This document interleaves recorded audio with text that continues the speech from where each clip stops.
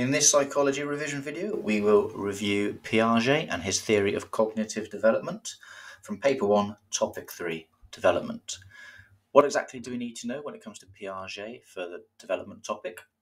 Well, we need to know Piaget's stages of his theory of cognitive development. We need to be able to evaluate Piaget. We need to be able to talk about what Piaget's work did for the education system and what he recommends for learning. We need to know the Hughes-Policeman doll study, and we need to know McGarrigle and Donaldson's Naughty Teddy study. So let's get to it, because there's quite a lot to get through in this one.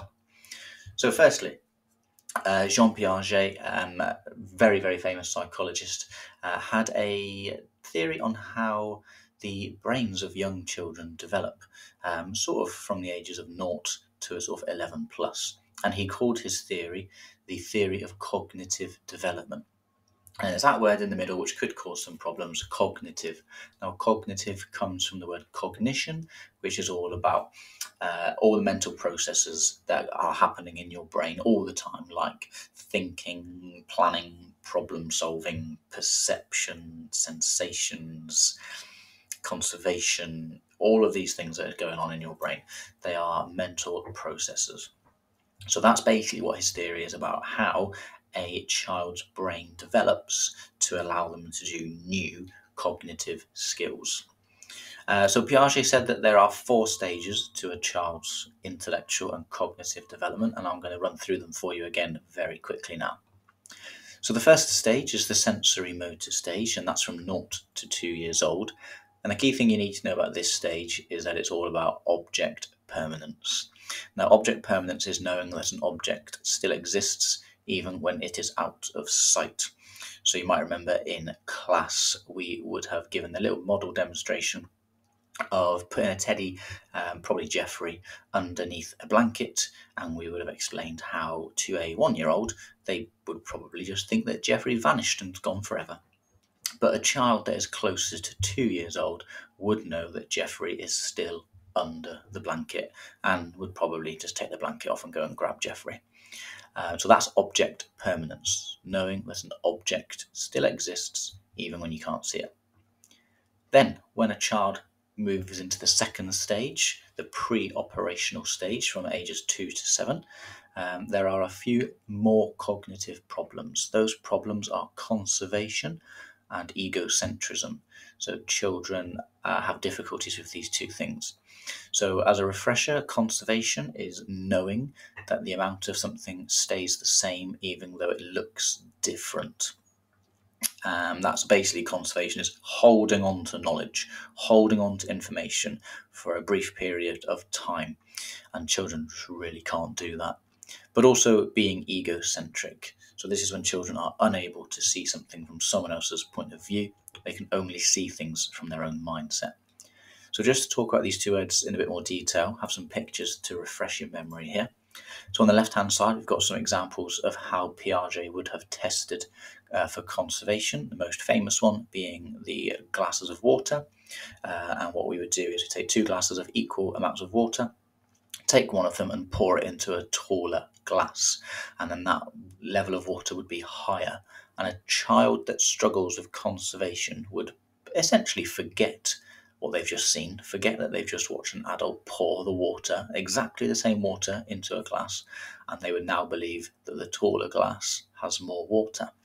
And the other one is the coin task, which is in the second picture there, which is when you spread one line of coins or counters out a bit longer than one line, and then the bottom line, and then the child who struggles to hold the information that there's the same number of coins simply chooses the longer line and says, oh, there's more coins there because it just looks longer. When it comes to being egocentric, Piaget used the famous volcano or mountain task, which is pictured on the right-hand side, and children basically really struggled with explaining what the person on the other side of the mountain could see or what they might draw. When you ask the child, what can the doll see, the child normally would just explain what they themselves can see. So that's the end of the stage 2. Stage 3 is the concrete operational stage, and this is from ages 7 to 11. For us, not much really happens in this stage. Yes, they develop a little bit more in their reasoning. They can talk more about concrete physical things. They struggle with abstract ideas, but most importantly, they sort of master and show a good understanding of conservation, and they are no longer egocentric. Moving on into the fourth and final stage, the formal operational stage. Piaget said this is for people who are 11 and older, and again, simply at this point, children become quite capable of formal reasoning, so they can start to think in abstract, hypothetical ways, and they can solve abstract problems in systematic styles. So, when it comes to Piaget, we'll evaluate him very quickly. There's 4 questions for you to think about there, and I'll run through the evaluations now. So the first positive thing about Piaget's work is that he was incredibly influential. He inspired hundreds of psychologists to research into this area of development and children, and that was huge for psychology. It really pushed it on. It was groundbreaking. His theory and his research had a huge impact on education, so that's also really positive. It's been applied to the real world, it's been used, and we'll go into a bit more detail in a minute on how it's had an impact on education. Now, Piaget had a bit of a problem when it comes to generalization, and that is because he used a very specific sample of children. He only used middle-class children from Switzerland, so all of his research really does struggle to generalize outside of Switzerland. There may well be an extraneous variable in the Swiss education system which might explain how these children were egocentric, or why these children were struggling with conservation, for example. Maybe that doesn't happen over in the UK.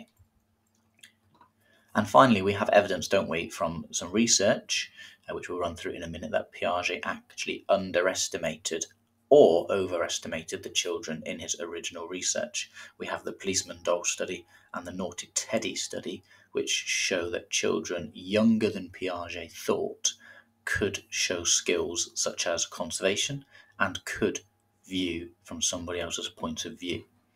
Let's run through this evaluation now in a little bit more detail. So we could get asked in the exam how Piaget impacted education. So let's run through the 3 ways that he did that. Firstly, he recommended now, as a result of his research, that teachers for their children should take a readiness approach. Now, this is basically based on the idea that children develop in stages, and Piaget is basically saying that teachers should only present new learning when a child is mentally ready and at the right stage. So, for example, if a child is 4 years old, we know that now that they're egocentric, stop asking them to think from somebody else's point of view. They're not ready. That's just an example.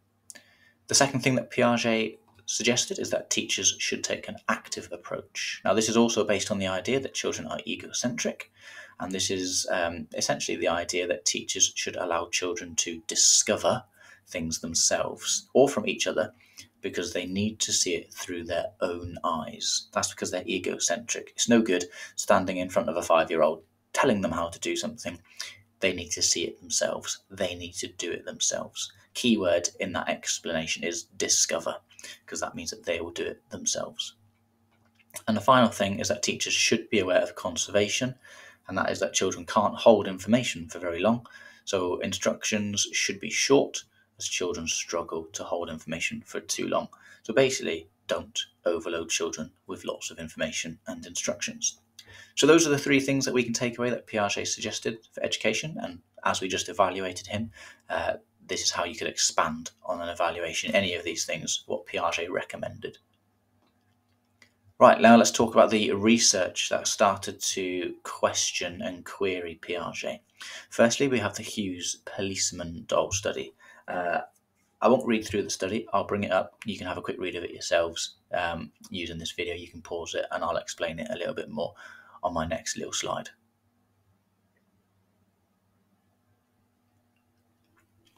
Okay, so essentially, if you can't remember, Hughes took a kind of like an intersecting wall. This diagram in the middle here is like a top-down view.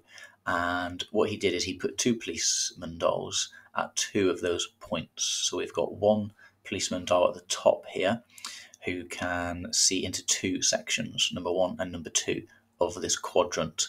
And we've got a policeman dial on the right here who can also see into 2 quadrants, quadrant 2 and quadrant 4. And Hughes basically asked the children to place a doll where the policeman dolls could not see him. And the only correct answer is quadrant 3, because no police officer can see into quadrant 3. And basically Hughes was just seeing how many children would place it into the correct quadrant.